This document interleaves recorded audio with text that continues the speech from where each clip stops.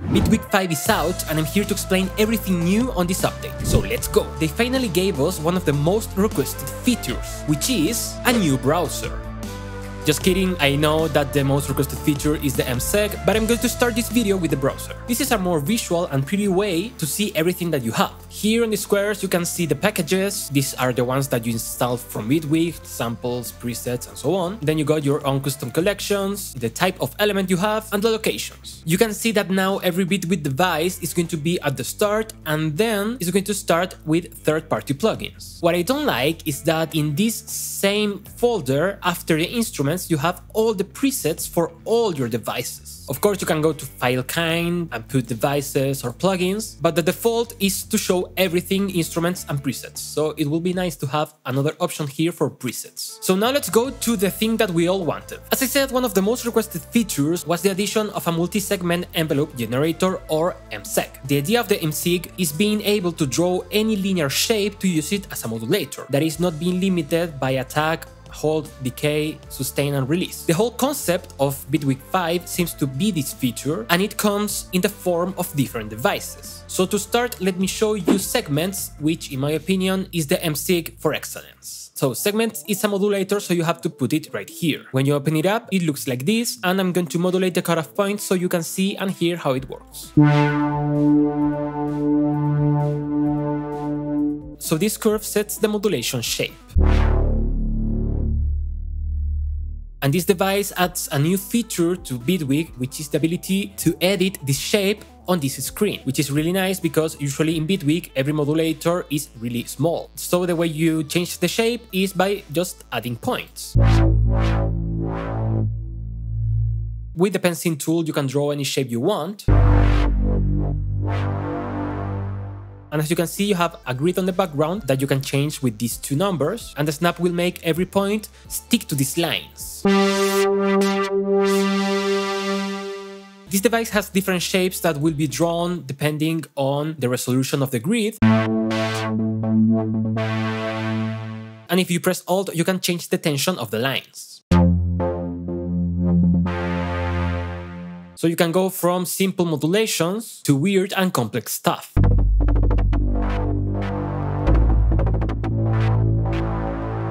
This device has also other options like modulation amount,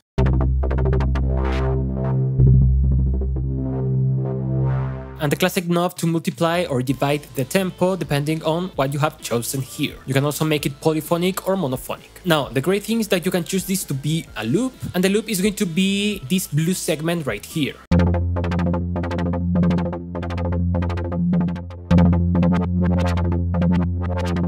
To change it, you go to this tool and start moving it around.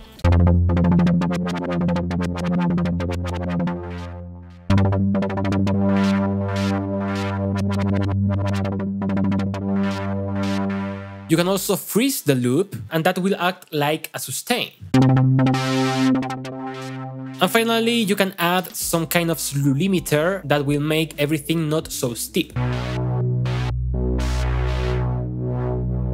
Finally, if you press this folder, you get all the presets, and with this other icon, you can save your own shapes as presets. Now, this is not the only new modulator that we have. We also have something similar, that's the curves module. This one is more like an LFO, as you can see for the parameters, but you can also edit the shape as you want. Just that this time you cannot put it as a one shot, and it's always going to loop the whole shape.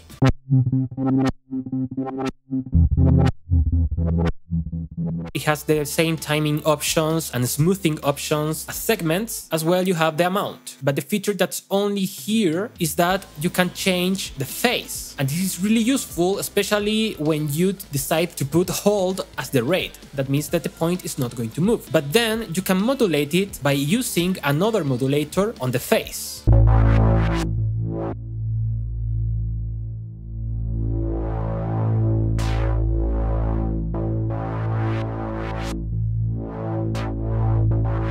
Now let's check the other new modulator that we have, which is the Wavetable LFO. As the name suggests, this is an LFO where you can choose wavetables as modulators.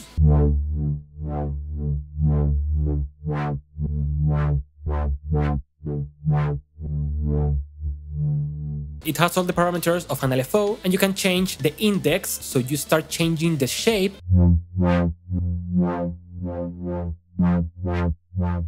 This comes with a lot of presets that are made not as an oscillator but as an LFO. You can find them here on LFO and sequences, and they especially added some chaos, Euclidean rhythms, well, a lot of Euclidean rhythms, and so on and so on.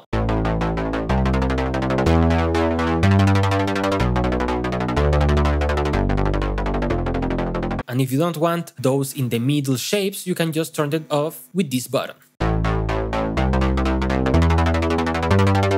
Now, finally, for the modulators, we have one more, which is the Keytrack Plus. Now you can edit the line of the Keytrack as weird as you want, and it goes from C2 all the way up to C8. You can use them for anything you want. Here, for example, I'm modulating the phase of the LFO with the velocity. Not only that, I'm making the wavetable go up and down with a slow LFO. The wavetable LFO is modulating the cutoff point, and the Keytrack is modulating the hysteresis and the resonance.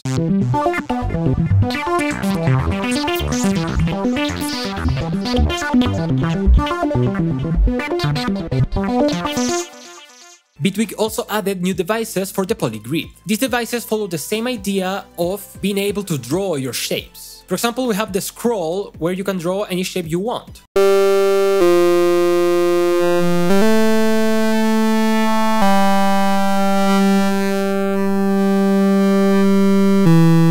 As you can see, you also have segments and curves, but the other new one is slopes, which follows a similar logic as curves. So let's modulate the cutoff point with this and take a listen.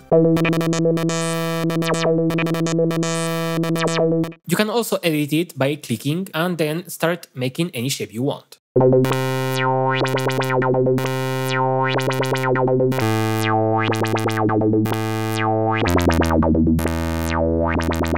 Finally, the final MSEG device is the transfer, also for the grid. This one is another addition to the Waveshaper family, is right here. Now you can draw freely any wave shape that you want. To show you how it works, let me put the sine wave right here on the oscilloscope, and also let me connect the transfer. Right now they look the same, but see what happens if I start adding a point right here and moving it.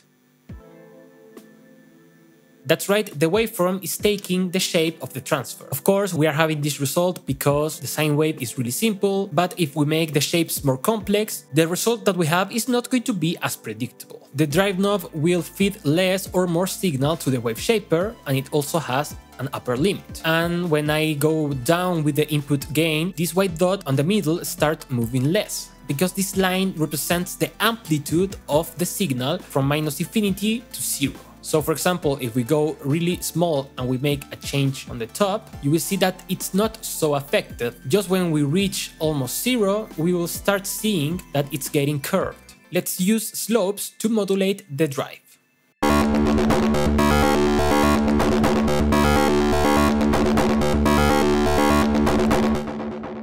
Of course, with more complex sounds, you can get really interesting distortions.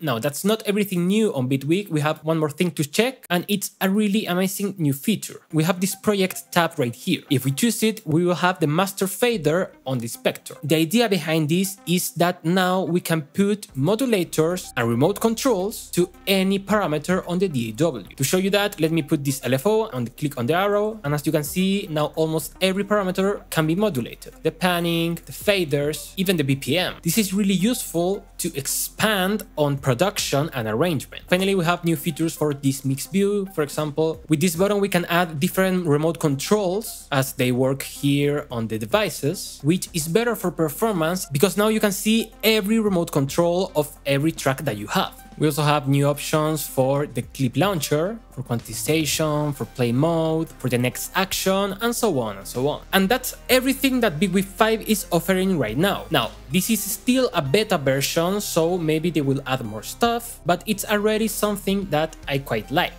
But what about you? Do you like the new features? Do you think this is a great update, or do you think this one is more like a regular update? Let me know in the comments down below. If you enjoyed this video, subscribe to the channel and give it a like, and consider becoming a patron or a member, or give YouTube thanks, or even donating to my PayPal so you can support my content. I will see you next time. Bye bye.